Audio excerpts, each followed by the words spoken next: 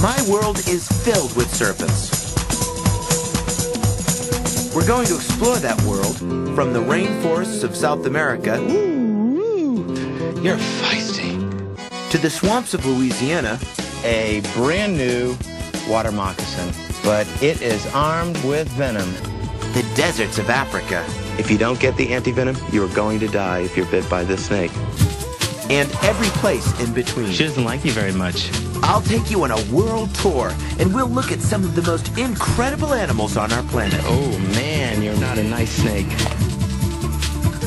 On my most snake-tacular Jeff Corwin experience. A toad.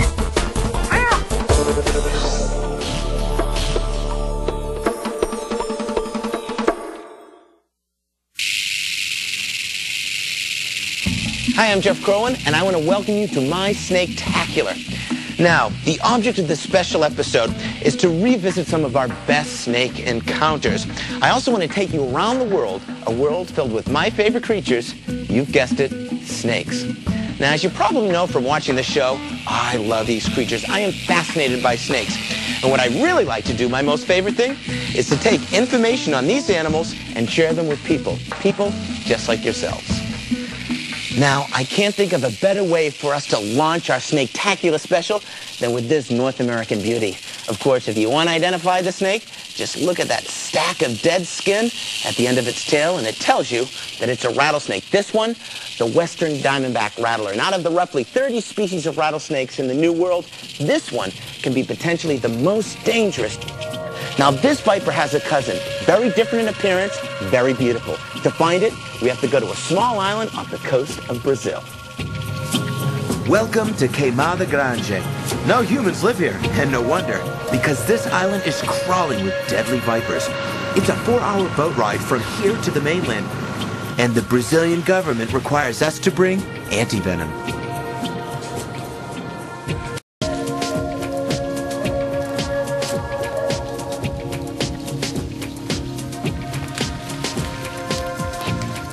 Wow, look at that. Look at beauty. Okay, that's a good place for you.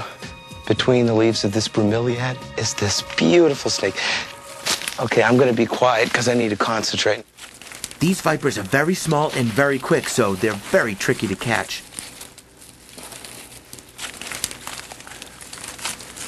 Oh, my gosh. Woo, woo. You're feisty. You're feisty. See, the problem with vipers is that they, by nature, when left alone, you know, like to mind their own business. But when they're pressed or when they feel threatened, they are quick to struggle, quick to strike. And I don't want to be bit by the snake, but I also don't want the snake to injure himself. Okay, and he could do that. He could easily puncture his own flesh with those two very large fangs to the front of his mouth. I'm using my fingers. I've got my thumb and middle finger on either side of the jaw. I've got my index finger supporting his head. But he's really moving around a lot. I'm afraid he's going to injure himself.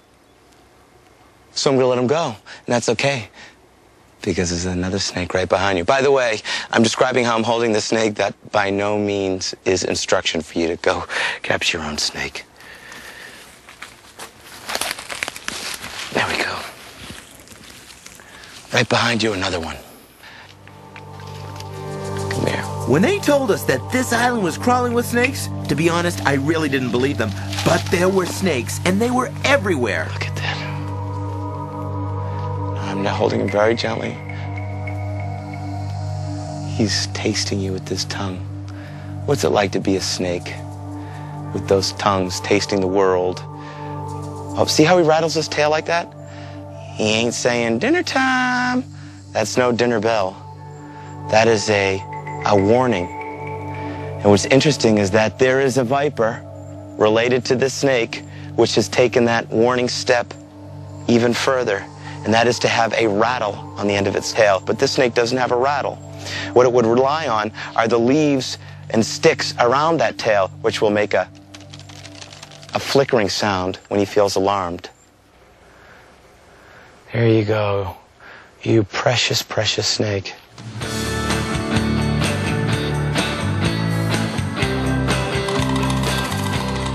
My trip to Ecuador was just the opposite of my experience in Brazil. The snakes weren't in the trees. I couldn't find any anywhere. And then, when I finally did find one, I was just coming across this path, and suddenly, this very cantankerous serpent has appeared there. What are you? Come here, buddy. Look at you. Beautiful snake.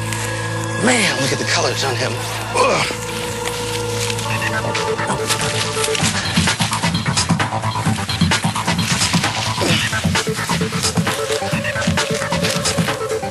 Man, I've never seen a cat-eyed snake move that fast. And there he goes. All right, so the cat-eyed snake got away. But you know what? Later, I found a real treasure. Or flee into the jungle. If you look right in front of me, you can see a spectacular-looking snake. It's come down from the canopy. Tomato, worm, green, vine snake. Beautiful vine snake. Whoa. Shh. My friend. While traveling in places like India and Southeast Asia, I have captured snakes that look just like this one right here. It's called convergence. Convergence is when two species in two different parts of the world evolve similar survival skills or adaptations to meet the challenges of the environment. They come from unique origins. They don't share a similar genetic or biological path, but what they share in common is they survive the same way, whether that's eating a particular resource or avoiding a predator, but the way they're surviving is similar. Do not bite my fingers, and we will release him. And there he goes. Oh, there you go. Look at that. Look at that. Look at that. It just hangs out there. You could walk by and never know that this was attached to a 2-meter snake. You'd think it was the extension of a vine or the tendril of a philodendron, but it is a wonderful snake. Great stuff, Ecuador, isn't it? Hope you're having fun. I picked the most inaccessible part of Panama to go snake hunting in. An area called the Darien. No roads to get there, you have to fly in by chartered plane. But it was there that I found one of the most amazing looking snakes I've ever seen. Look what's moving across this wheel. It is a spectacular snake. This is an eyelash viper. And although they're not particularly aggressive, they are very, very venomous.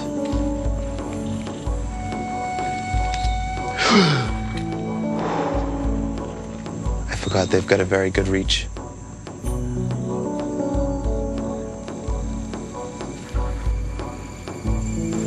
This is why you have to be so careful, you know.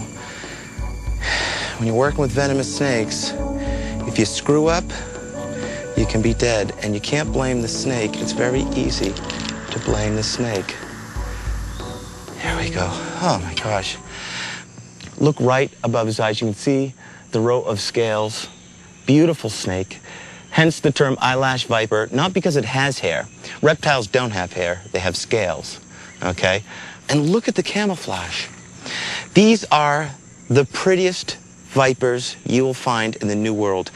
And they come in all sorts of colors. You can get them orange. You can get them yellow. You can get them green. This one is cinnamon. And if you think those bands of cinnamon colored scales on the top of its body are beautiful, look at its belly. Look at that. What a beautiful snake.